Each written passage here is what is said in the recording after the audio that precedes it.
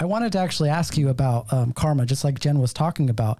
When I read up about a lot of these sort of traditional Buddhist teachings, a lot of, or some of the dialogue that I hear is about, well, how to resolve karma, how to not take on any more karma in this life. Is that the ultimate goal of trying to avoid, you know, a reoccurring sort of bout of reincarnation?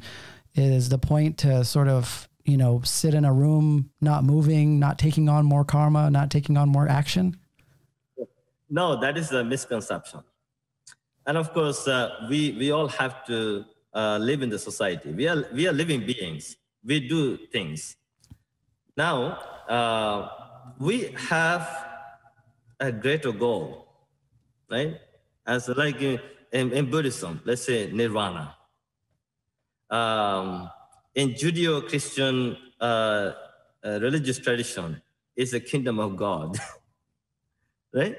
Mm-hmm. So now, to go to nirvana, to go to kingdom of God, what do you think? Can you help us? Can you define, just for our listeners, because we have people that listen from all different types of lineages of spirituality. Can you define, from your perspective, what nirvana means? Nirvana is the freedom from suffering. That is the enlightenment. That's the release from the cycle of life. Okay?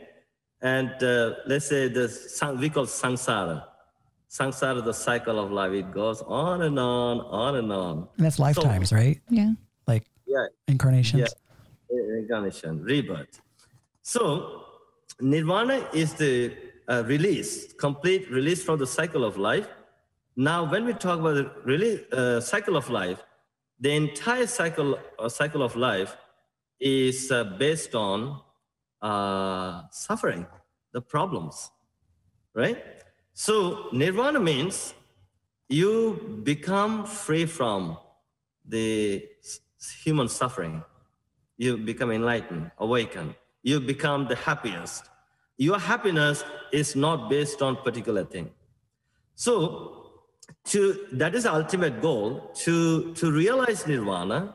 Until we realize nirvana, we have to get going in this cycle of life. So as typical human beings, if you ask a question from everyone, where do you want to go after your death? Everybody will say, I want to go to heaven. Mm-hmm. I want to go to the kingdom of God. Right. Right. I want to go. Yeah. I want to go. I'm in. Is there anyone who wants to go to hell? No, I don't think so. I don't think so. Yeah. I don't know. Why people know that hell is nothing else but pain, the suffering, the problems, misery, right? Right. It's painful. It's painful.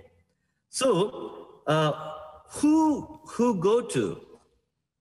Who go to the hell? Who decides? It's not that someone is pushing you to go there. It's not that someone is selecting you to go to send you to the hell, but it is the natural actions that we are doing.